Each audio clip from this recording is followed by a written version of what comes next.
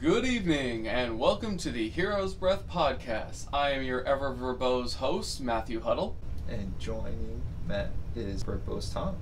It's not so verbose. The recording date is Tuesday, January 29th, 2019. This is episode 13. We are going to be talking about Refusal of the Return. This is brought to you by the Phi Center. That's Primary Holistic Integrative Center, where we do all that we can to make you guys the best versions of yourselves that you can be with acupuncture, physical therapy, herbology, neurofeedback. A lot of the biohacking community is familiar with, uses. Matt, you've had some experience with it. Fantastic experiences, honestly. I was diagnosed with ADHD, OCD, and dysthymia, which is a form of depression, when I was 20. And the dysthymia is gone. I mean, all the way gone. I can't get depressed anymore. More importantly, it's getting all the parts of my brain, the different selves, the unconscious, subconscious, conscious minds, and all their many fractal varieties all together, all talking. And it's just helping me process decades of issues and traumas, all the things that we don't necessarily know are there. If you're willing to put in the work on yourself, which if you're listening to this podcast, I'm hoping that's somewhat in your interest, then the Mind program is honestly, it's the magic elixir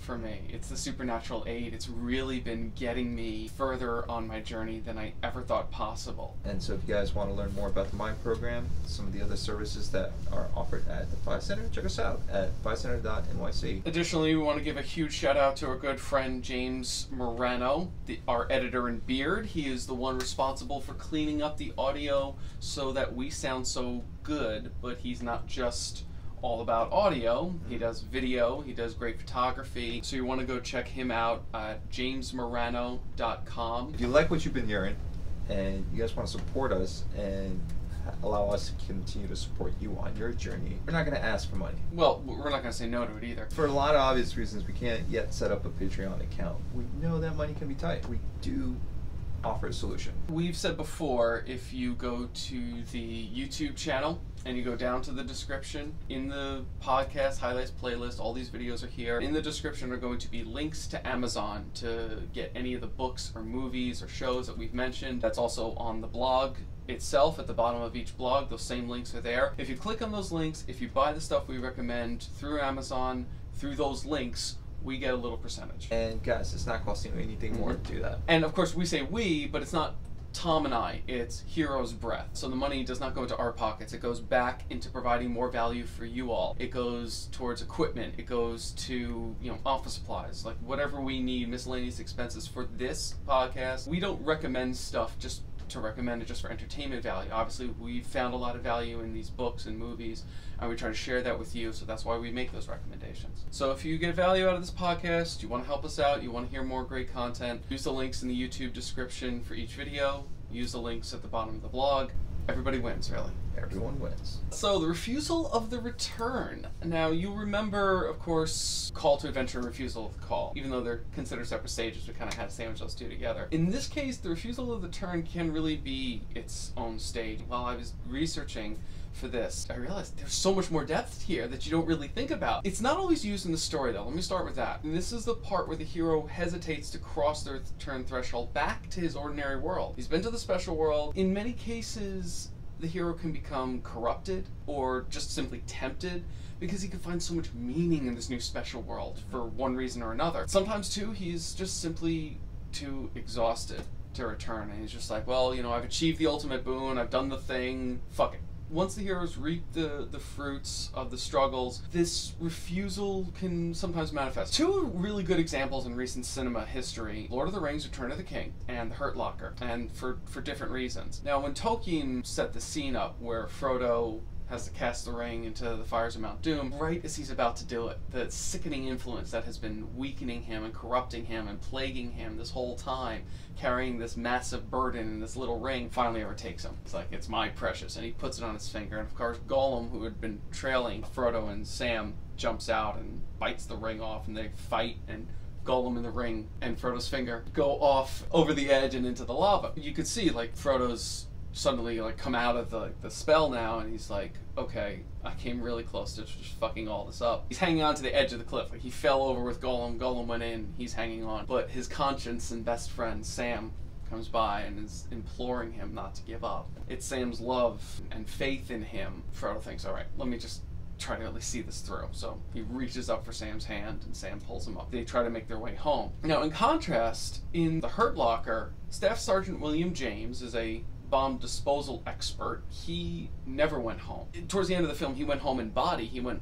back to be with his wife and his little baby boy, but he never returned in his mind, in his soul, in his heart. It was still in Iraq. This was really interesting, I thought, because it was the thrill of defusing bombs in enemy territory under heavy fire. It gave him such a strong sense of purpose, and we had talked about this in the overview. Soldiers can sometimes have a problem returning because they have such camaraderie and purpose, and then you come back to this flat, boring life where your biggest decision is which Pop-Tarts to buy. But he couldn't stomach a quiet domestic life anymore. And now he was a gifted officer.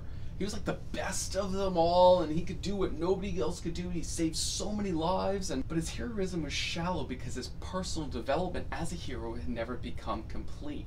He never grew. He was always allowing his inner dragon to compel him back to the battlefield so he could feel fulfilled while risking his life. What does it matter if he's really good at it? Eventually, he's going to get that bomb that he just can't defuse, or some sniper's going to take him out. Eventually, his skills, his gift, will die with him. Now, if on the other hand, let's say he returned to the US and integrated his shadow self throughout this journey, his own personal journey, he could have maybe become an instructor and taught other people to do the same things he could do. Maybe not as well, but if he was like, skill level 100, if he taught, let's say, another 100 people how to be skill level 80 instead of skill level 50, more lives could have been saved than he ever could have. He could have perpetuated a cycle, a new hero cycle, but he didn't. He became a thrill-seeking villain at the end of that story, really. Given that, maybe he wasn't done. I feel like the hero's journey is never ever over until you're dead. To some extent, that refusal, in the same way that, the call to action is always going to be there. This refusal, it'll always still be there. This character, like you and I, like whoever's listening, we're constantly going to be re-immersing ourselves into that cycle until maybe finally that lesson clicks and we realize, oh wait, now we need to go back. Like that integration of the shadow self, right? It's the integration of these different components of the individual, and it's the integration of that person's trials and experiences, transformations. It's placing the ego aside. In both of these situations, it was the ego that prevented or nearly prevented from. It's always about the greater good. That's what it always comes down to, right? Like you return to the tribe because now you're a whole member of the tribe that's not in it for himself, but in it for the whole. You work on yourself so that way you can show up 110% in life.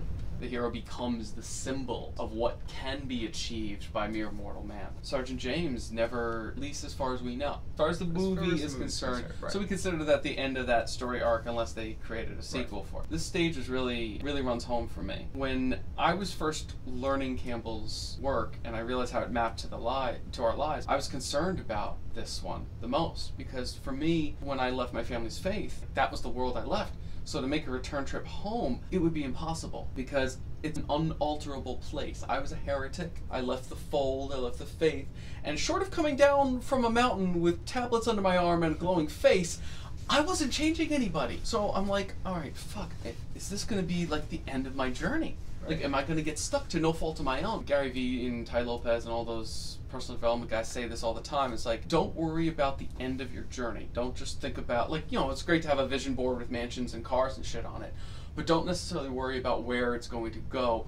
Focus on each step. Like Henry Ford said, don't look at the whole staircase, look at each step. So that's exactly what I did. And I just got into this development shtick, and I just said, all right, fuck it, I'll immolate that bridge when I have to. Eventually, what I discovered throughout the course of writing this blog and working on this podcast is that it was only the first of really two thresholds leaving the same enclosure. I'm talking about collectivism, not just in terms of the political ideology, but as a social norm. Everybody gets divided into groups through different metrics, your age, your race, your gender, your religion, and all this other stuff. I realized later, as I moved out of it, it was socioeconomic status that was really underneath all of it. And most marriages, mine include, break up because of money issues. This is going to sound so aggravating to so many people, because it used to aggravate me when people would say it. Your level of wealth is really a state of mind. You say, oh no, look at my wallet, it's empty, there's moths in it. Whatever your money is, how you feel about it, how you feel about yourself, all these factors come into play. I didn't understand all that way back, and then I went through this journey where I eventually did. Throughout the autumn of 2018, I was going through this feeling, this unspoken, almost imperceptible feeling of something just bad. It was just like malaise and anxiety. It wasn't depression, because that's gone. And as I've bitched about before, without my depression, I don't necessarily know when I'm getting off track anymore in terms of my personal life and growth and journey. And I figured this feeling has to be like all that's left. Like the empty vacancy where depression used to be. So I started asking myself, why is this happening? What have I screwed up, or what am I not doing? Eventually, it was external forces that acted on my unconscious mind's behalf, and then I realized that I was stuck in the refusal of the return stage. But I feel like if I talk too long, people wonder if you walked out of the room. What was this refusal? All right. Like, how did that manifest for you? Let me talk about how I figured it out. Okay. It was Thanksgiving. I was at my ex-wife's house, and a little family drama ended up being the catalyst to issues being talked about between different people. No, I'm not going to get into specifics. It was jarring at first, but it ended up, I would say, having a net positive effect. Towards the end of the night, Lauren and I finally had a chance to talk about some things that had been left under the surface between us, specifically socio-political matters that were important to her. She wanted to know where I stood on these things. She brought it up. I didn't. I'm very proud of myself. I'm even more proud of myself because I kept the conversation on track. I kept the answers to just what she asked. I didn't talk about nuance, and neither one of us was really trying to win. I think I really just wanted to talk because I felt like there was something that needed to be talked about. We had some moderate debate and we went back and forth a little bit, but we weren't trying to change anyone's mind. But more than anything else, the impact left on me was that I was woken up out of this trance. Because like I said, when I left the realm of my family's faith, and then I was still a little socialist shithead, and then eventually I realized that I had got myself in this bad position because of my anger and blame sharing. At that time, I left a whole bunch of other people who never thought I was wrong to blame the 1% for all my problems. We believed that we were all components of a group, and there's the have group and the have not group. All we would do was rail against the haves. Looking back, I think unconsciously we all knew we could better use our off time instead of just playing video games and getting drunk and just hanging out and not doing anything. Maybe we could have been taking education courses, learning about business, listening to podcasts, hint, hint. We could have been doing more, and I think at some point we really did understand that, but we didn't want to face that. And I say we, I'm speaking for myself, but you're the sum of the people you surround yourself with. My tribe, we didn't really know that the value was not in the having. Because there's like this huge gap between you, where you are at that point, playing video games and sitting on the couch eating Cheetos, and like Gary Vee and Ty Lopez. And you think about getting there. So, well, it's such a big gulf. Well, fuck it, who cares? I'm not even gonna try. But then I didn't know.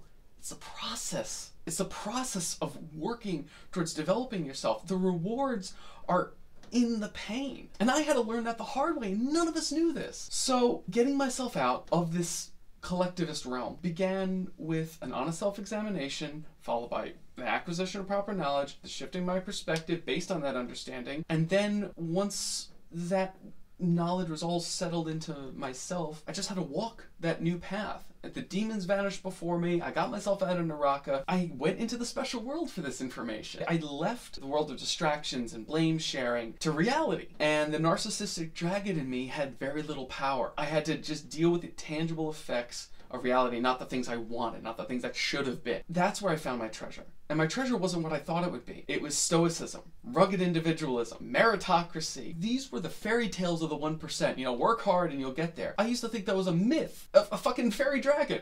Turns out the dragon, all of it was real. That's what the treasure was. But I used it to gain relative mastery over that shadow self. I say relative because it's an ongoing journey for all of us. And then I allowed my true potential to become tangibly manifest in terms of my behaviors and my actions. And I'm not yet largely successful, but I'm working towards it. I'm happy because I've learned to enjoy the process of self-improvement. And I want to share this with the people who are in my ordinary world. My friends, some of them, you know, are still kind of just muddling through, and I want more for them, but I can't make them do it. But how do I convey this message? I couldn't have done it the way I was doing it. At the end of the day, you model it, live it, and people are drawn to that. They're drawn to the fact that, okay, I'm watching my friend, or so-and-so, like the people that we aspire to, the people that we look up to.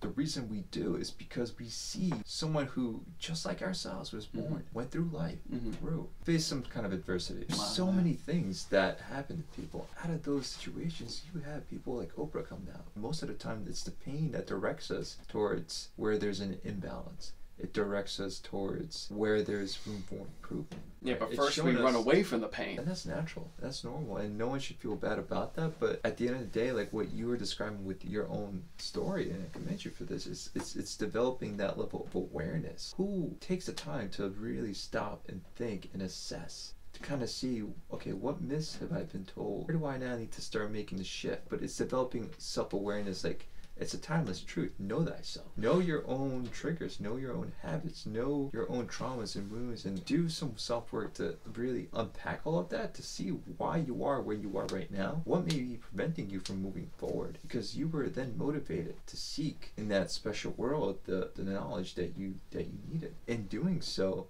there was a lot of trials along the way for you and a lot of pain. All of it was transformative. And I say this to all of you, that whatever path you're on is the right path. We get so caught up because there's so many different, maybe I need to be Catholic, maybe I need to be Buddhist, maybe I need to go this way or that way or this way or that way. No.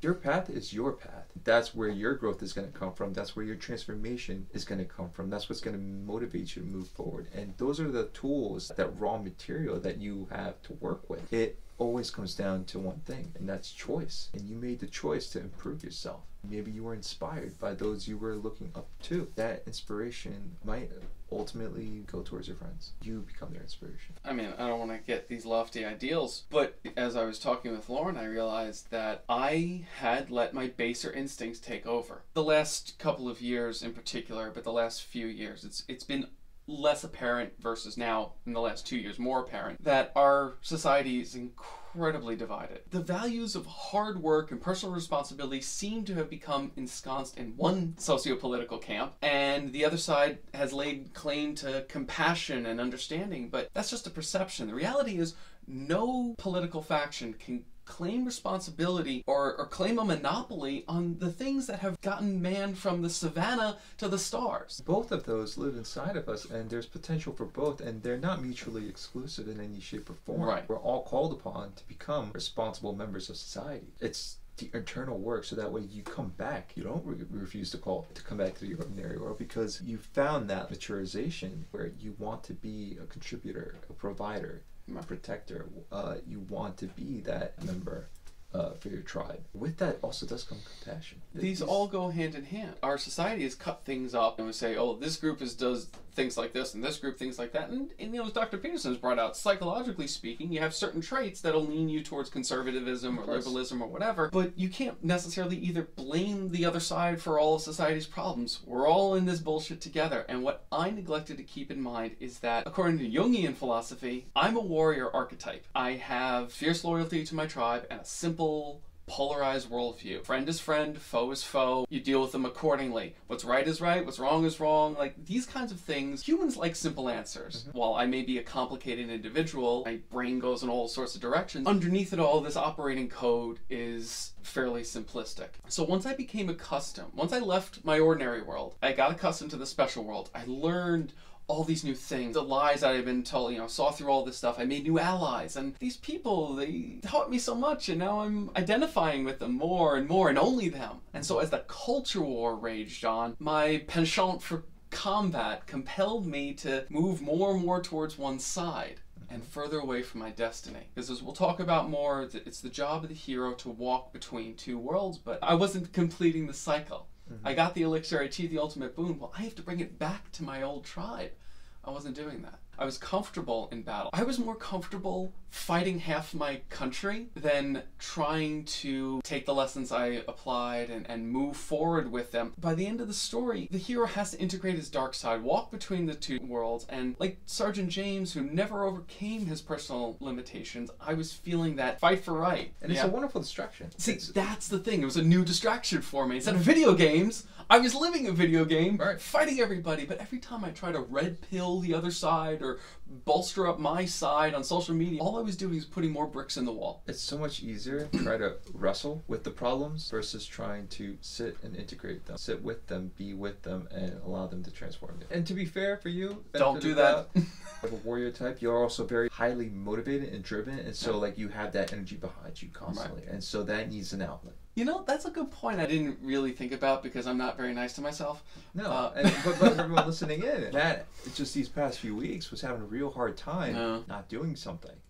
Not doing anything. Things had kind of stalled. We'll talk about in a few weeks. That's sometimes where your biggest growth is going to be coming from, because it's the thing that you're resisting the most. It's the silence, the stagnation, right? The not fighting. And so for some, they might need to actually be fighting because maybe they've been too comfortable not engaging, right? Others are just constantly go, go, go. Right, we have to move ourselves into uncomfortability. Yes. As I've said before, I'm a conservative. I'm really more of like a center-right, but whatever. Once I really discovered that about myself, it was like so many things started clicking and making more sense. It's not like anyone said, hey, you know, you should come on over here and here, put this red hat on. It wasn't like that. It was more like started hanging out with different people and went, oh, everything that this group believes really resonates more with me. I have heightened levels of conscientiousness and all these things Dr. Peterson talks about. So I slid into that. But yeah, I got into the trenches, but I was making it harder to return because I was, and honestly, I've lost friends while I would say they blocked me. I was making it easy to block me because it was just go toe to toe. It wasn't looking for that middle ground. It wasn't looking for a conversation. It was looking to have a fight. And I was very, very guilty of that. And Lauren made me understand that. She was my conscience, my best friend. She reached out her hand to me and I took it. And like Frodo took Sam's hand in that case. And that night she reminded me about what makes Captain America such a good role model. Why I was always so drawn to him. Now, Dr. Peterson refers to Christ in his lectures a lot because, as he says, you know, Christ is a psychological ideal. He says an ideal is not only compassion, it's the ideal is a judge because you don't live up to it. And so your ideal is always looking at you like you're not what you're supposed to be. Captain America is my ideal, not because of his suite of abilities, but because of who he is. And much the same way that the Venom black suit amplified Peter Parker's worst traits, turning him into a villain, really, in Spider-Man 3, the serum that turned Steve Rogers from a sickly boy to a super soldier had amplified his best traits, turning him into the world's greatest hero. And even when he's outmatched, Steve Rogers just does not flinch. He never fails to embody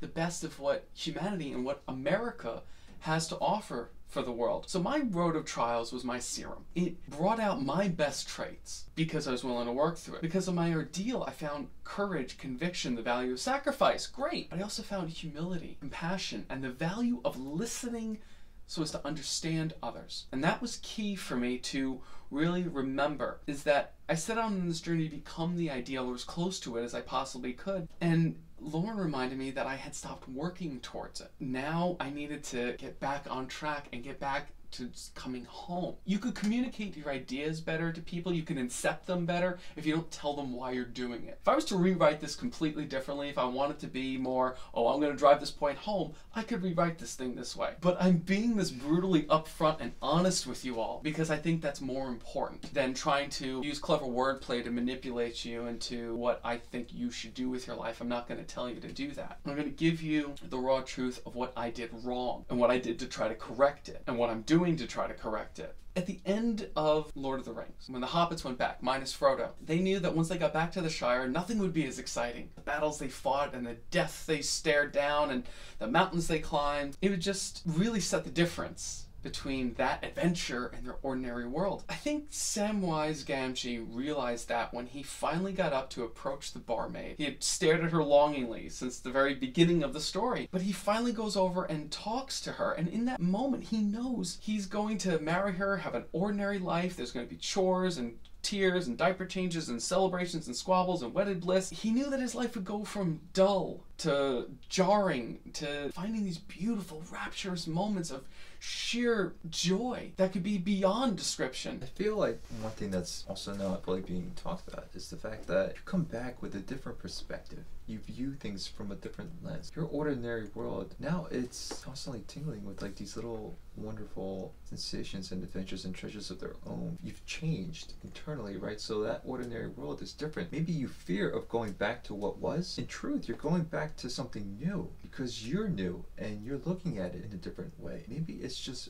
recognizing that also. You're fearing the monotony or the dullness, right? Like, oh, this was such a great adventure. Yeah, but you're different now. And that place is now going to be different now that you're coming back. What was that argument Ben Shapiro used? If you could go back and kill baby Hitler. That's a trope used in other arguments, which we're not getting into, obviously. The counter argument to that is to change the thought experiment and say, well, what about if you can go back in time and nurture baby Hitler so that he doesn't grow up to be a mass murdering psychopath?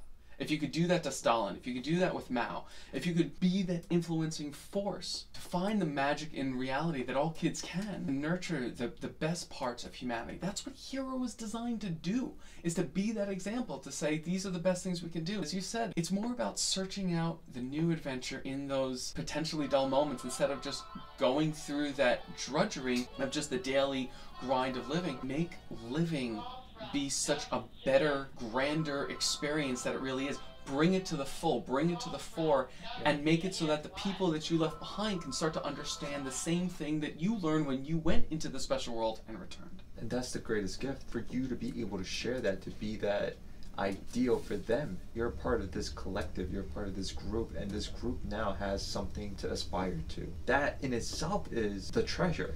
Is that new experience. All the joy you get out of the pain that you would go through. That's why I'm being as honest and raw about this. I had to come to figure this stuff out. Just as Sam did when he went across the pub. Realize he's going to search out all those little moments together with this person. It's going to make life so much richer, so much more enjoyable. And Gary Vee talks about this a lot. He always talks about playing the long game. Money's a little tight for me right now. And it was funny, I just went to the spa today to pick up my W-2. What I swear to the gods will be my last W-2. And I thought about it. It's like, you know, if I had wanted to just make money, I could really hustle being a massage therapist. I could hustle being a Pilates instructor, making 25, 35, in some cases $50 an hour. But chasing those dollar bills and trying to, you know, have a little more comfortable life now isn't going to necessarily help me for the future, and it's not going to enrich my life, because this is the stuff I want to do. This gives me purpose. And at the end of the day, and I don't have to fight with anyone. No dollar amount is going to beat that. No dollar amount is going to supplant that sense of purpose and meaning. What are you doing? You're serving. That's what it comes down to. Even today I was reading this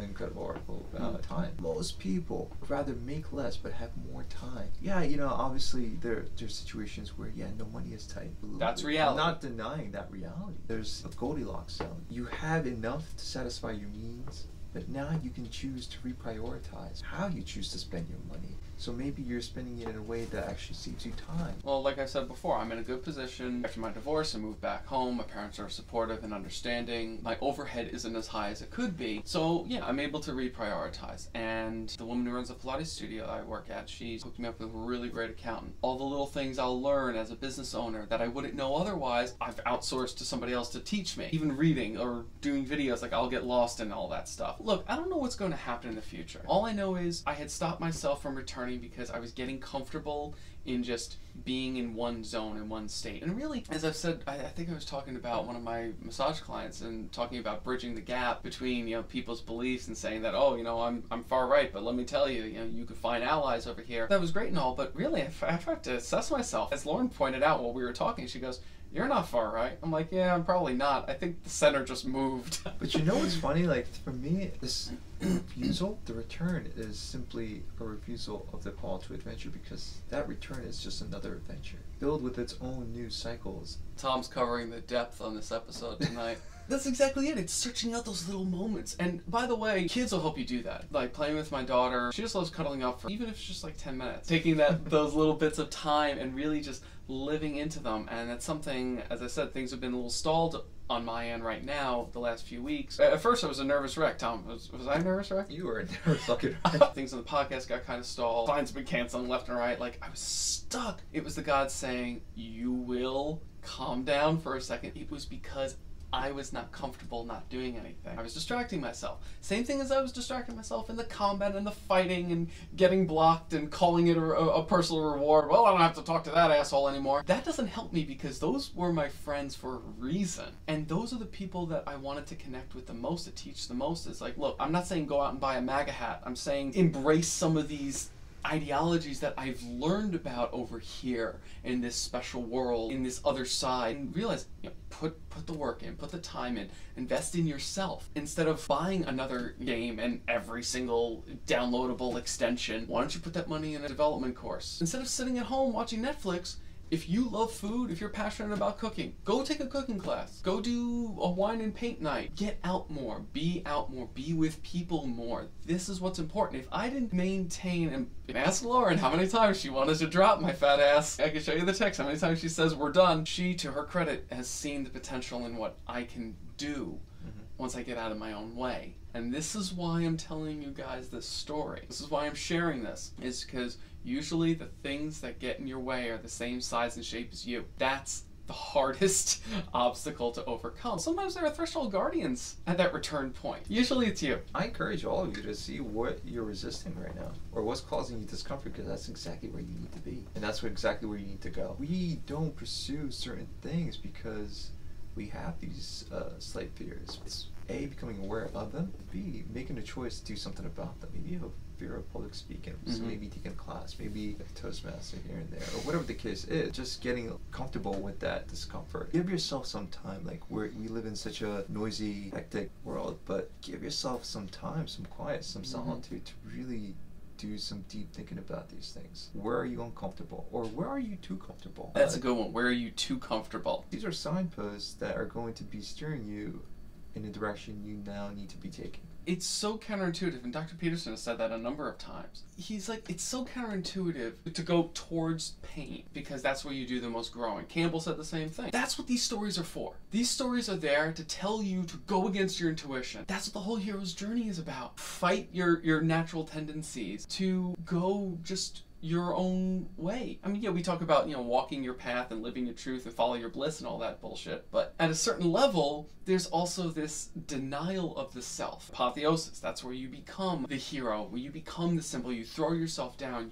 you give of yourself for the, quote, greater good, but it's also mutual good. And this is where I think people go wrong. Bring this back to collectivism, where people go wrong with the collective, is that when it's all for the greater good. When you talk about, communism or socialism or fascism or any of these isms, they always talk about the greater good and sacrifice for the state and sacrifice for the community. If it doesn't benefit you and the community, it's not good. It's another Petersonism.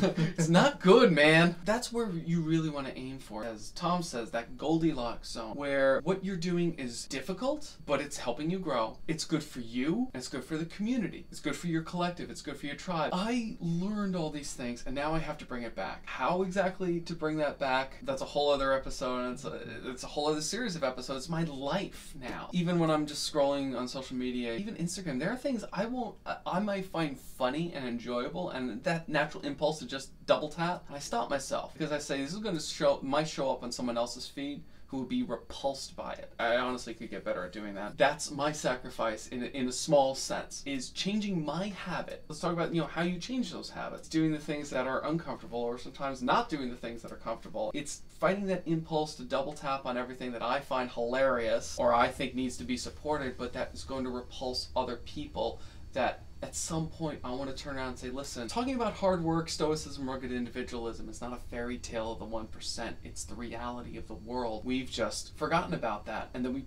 took the concept and polarized it and threw it over here. And let's walk this back a little bit. We want to talk about solutions, as Dr. Peterson has said many times. If the opposite sides don't talk, then all you can do is fight. Those are your only options, is to have a war. Boy, I love me a good war. I can't do that if I want to give of myself to the greater good. So the lesson here is move towards pain. A couple weeks ago, I did a 3-day water fast. Talk about moving towards pain. You'll never catch an Italian doing that. Why do it? Because you grow from it. Aside from all the incredible health benefits you get just from fasting alone, like cellular turnover, lowered inflammation, and your brain's got more beauty in that. Why do it? For me personally, is to test my discipline, but also because it gives that body a chance, again, the silence, the solitude, to do its own internal work, right? You start noticing your thoughts so much more. You start realizing where there's certain impulses or certain cravings or certain desires for distraction, because you can't sit with it. So then you have to sit with it. I realized that I was just stretching myself way too thin, overly stimulated. I was taking on way too many things, saying yes to way too many things, and I was completely burning out. For weeks, I'd been feeling this huge drag on my energy. I realized in part is because I'd done this to myself. I was also constantly medicating with things like coffee. Are you off coffee now? And so that was number 2, right? I finally realized that I'm like, all right, so I'm gonna have to give this up too. Let my adrenals reset, and I gotta let the body just kind of regain its own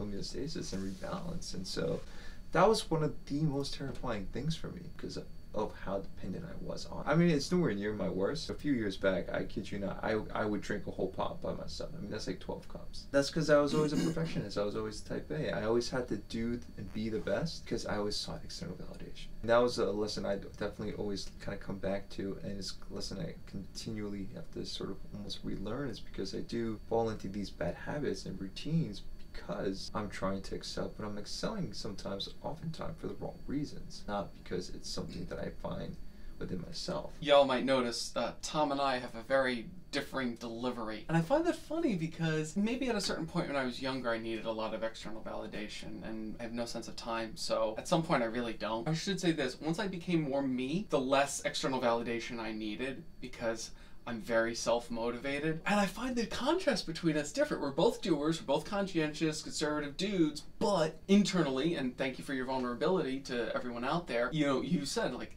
I'm motivated by, external validation. Me, I'm motivated by a ticking fucking bomb in my head or some shit. Like, I don't know how to describe what it is when you're just internally, personally motivated to just want to take over the fucking world. I find the contrast between us in that the result is the same, but the reason is so different. And this is something I think I just want to, like, as a side note, kind of stress to everybody, is as to why we say get quiet, get still, meditate, go to the woods, go to the ocean, is to figure this stuff out. Yeah. What are you motivated by? What really drives you? Why did you answer that call to adventure? Why aren't you answering that call? All these whys and wherefores you need to really dig into, and the only way you will find it, as Tom said, is in that quiet. Having this awareness, now I kind of filter everything I do through that. It gives me so much more clarity because I know that that was always such a driving force. Now when I make decisions or take things on, whatever I do, I try to filter it through that. Like, why am I doing this? Should I be doing this? Is this a result of that? And then I start to frame things better for myself, and then it gives me so much better clarity around the decisions I should and shouldn't be making. Dropping coffee was a perfect example of that because I did that for me, for my own self. I'll say this, I'm laughing so uncomfortably when he talks about it because I know I'll have to do it. I know I have to get there at some point. I know I have to get off that shit. FYI, yeah. People with ADD, ADHD have a lot of slow brainwave in their prefrontal. So stimulants actually ramp that activity up, which is why it calms me down. It can come in the form of coffee, that can come in the form of video games, anything that gets you going. That's what I find so interesting. Is like this stage and the next two, these three stages are kind of all considered optional in the hero's journey. They don't have to be in the story. You could have one, you could have two, you could have none. We're talking about Refusal of the Turn, Magic Flight, and Rescue from Without. Those are the next two. And there's really a lot more depth in them and things that you need to think about. So I want everybody to just kind of put this all together for yourself, that there's a lot more here, so don't ever really rush any of these stages off, and we want you to consider them thoughtfully and carefully, to go into that silence whenever you can. Trust me, it works. It won't be easy, but that's where the growth happens. Alright, so that was the last shout out to the Phi Center. Another shout out to James Morano. One more time, if you go to the YouTube channel description for this video podcast, you go to the blog, you can find links to anything that we've mentioned today, DVDs, books, everything is down there, so please go check those out. If you make a purchase, not telling you to make a purchase, but if you do, we would greatly appreciate that little slice off the top. And with that, guys, this is Matt. Go into the dark, into the pain. Tom. Good night, everybody. Good night.